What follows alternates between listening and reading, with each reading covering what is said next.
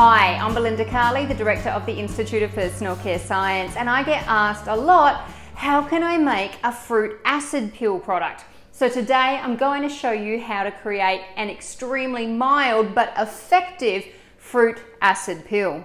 Let me show you how it's done. Now this is the product we're going to be creating today. As you can see, it's a beautiful gel form. It's really stable. It does have a final pH of 3.5, but that is to make sure it has a really effective skin renewal function. Now the great thing about this product, it's not actually going to peel the skin off your face. It's actually just going to remove the outer layer of dead skin cells so you have beautifully renewed skin after use.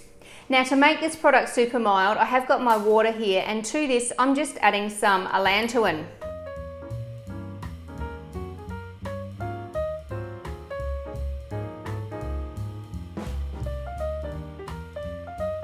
Now the next step is to add my fruit acids, and I'm using the Tri-K Fission Penta Fruit V. Now this is an amazing material. Just look at the inky list that goes with this material. It's got lactic acid, glycolic acid, blueberry extract, sugarcane, sugar maple, orange, lemon, tartaric and malic acid in it, making it a really effective skin renewal product. With the alantoin and with another special ingredient I'm about to add, makes it super mild on the skin. Here's my other important ingredient. I'm using a high molecular weight sodium hyaluronate. Now this acts as a film former, and it also acts as a skin conditioning agent to make the product feel absolutely beautiful on application and make sure it's really gentle on the user. Now when you first add your sodium hyaluronate, don't worry if it looks a little bit like this. This is not like having fish eyes with a natural gum. It will hydrate given enough time and a little bit of stirring. Now since I've added that, I'm also just going to add my preservative. Now as I've mentioned, the final formula does come out at a pH of 3.5, but you still need to preserve a formula. Even when it has such an acidic pH, it still needs some protection from opportunistic organisms.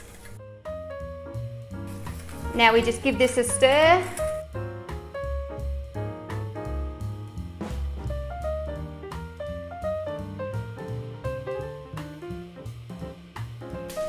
Now on the day you make it, if you leave it like this, make sure you cover it. It will hydrate fully overnight. By the next day, you'll have your beautiful gel product form. Now a couple of really important things if you're going to create this type of formula.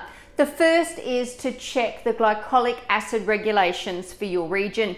The rules about how much glycolic acid can be present in your product and its final pH differ around the world.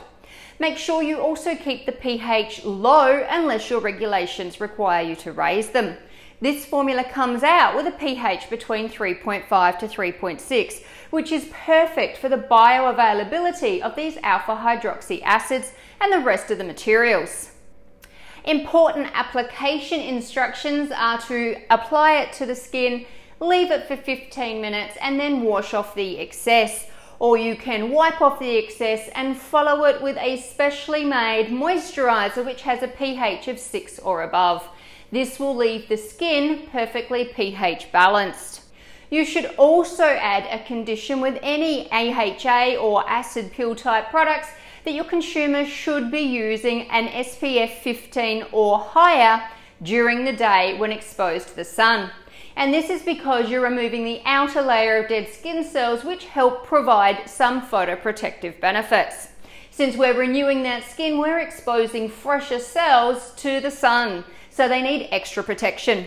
But advising your customers to use an SPF product is always a great idea. Now some of your small suppliers have this material, otherwise please join our Cosmetic Raw Materials for Small Brands Facebook group and split a pack of the Tri-K Fission Penta Fruit V with someone near you so you can get creating your own highly effective but mild fruit acid peel. I hope you've enjoyed this video. Please give it a thumbs up. Please leave any questions or comments below and make sure you subscribe to receive notifications about all our videos. Happy formulating!